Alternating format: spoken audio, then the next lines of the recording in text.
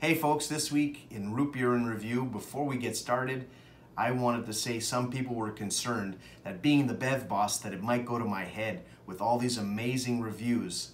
But this week I can tell you it actually has. I have an awesome fan out there, Jeff from Boca Raton, Florida, who sent me this baby. So Bev boss, thanks Jeff in Florida. And this week what we're reviewing is Frostie. And not just any Frostie root beer, this is vanilla. So it's like a double whammy.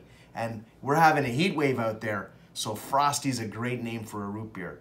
Founded in 1939 out of Cantonville, Maryland, and today operates in Detroit, Michigan. So let's crack this baby open. Let's see how she pops. A little bit on the weaker side.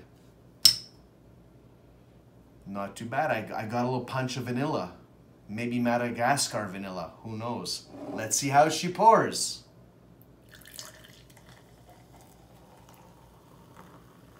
Look at that froth. Let's see how she tastes.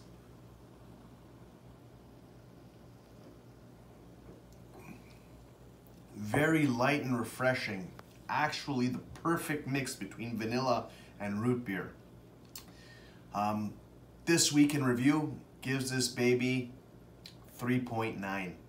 Don't forget to follow me, John Silver, on Facebook and on YouTube under Bev Boss, and Instagram Bev_boss.